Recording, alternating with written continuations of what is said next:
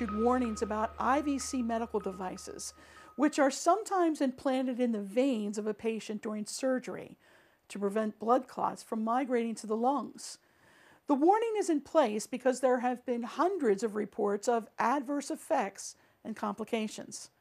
My guest today is board-certified personal injury attorney Terry Bryant, and he is going to help educate us about both cautions and potential side effects associated with these IVC filters. So Terry, thank you for being here today. Thank you, Cindy. Terry, what is an IVC filter? The IVC filter is a medical device that is designed to stop blood clots from traveling to the lungs. It is implanted in what is known as the inferior vena cava, which is just below the kidneys. The function of the device is to intercept an embolism or blood clot that breaks loose from one of these deep veins in the legs. The device would be used on someone diagnosed with deep vein thrombosis to prevent life-threatening pulmonary emboli.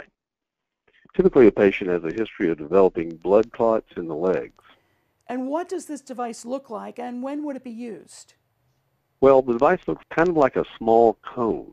It's made of metal and is only typically used on patients that have deep vein thrombosis and can't use blood thinners.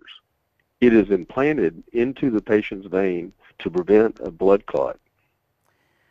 Terry, what are some of the side effects that have been reported? Well, Cindy, there are some very serious side effects associated with this device, which in some cases have resulted in death. What happens when the device fails is that it can puncture a vein or an organ, or the filter can actually migrate to another part of the body. Also, when these devices are used, they may be permanent or short-term. The strategy with the short-term or retrievable filters is to remove them once the risk of pulmonary embolism is no longer in play. What's interesting, however, is the studies show that less than 10% of the supposedly short-term filters are removed, and the problem with that is that the longer they are left in the body, the more difficult they are to remove. As a matter of fact, the FDA recommends removing the retrievable devices within 54 days, assuming the risk of a pulmonary embolism has passed. We've heard there are many lawsuits regarding this medical device, and what is the basis of those lawsuits? The lawsuits are based on a number of things, including a failure to warn, design defects, manufacturing defects, consumer fraud, and misrepresentation, and worst of all, wrongful death. Who manufactures these devices? There are a number of manufacturers, but the biggest ones are Bard, Cook Medical, and Johnson & Johnson. If someone suspects they or a loved one has suffered injury from one of these devices, what do you recommend they do?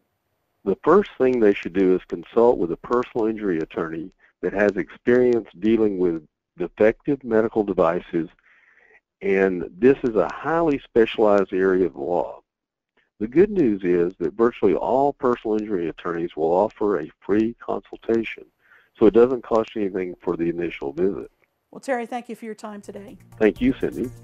Until next time, this is Cindy Speaker for Texas Law TV.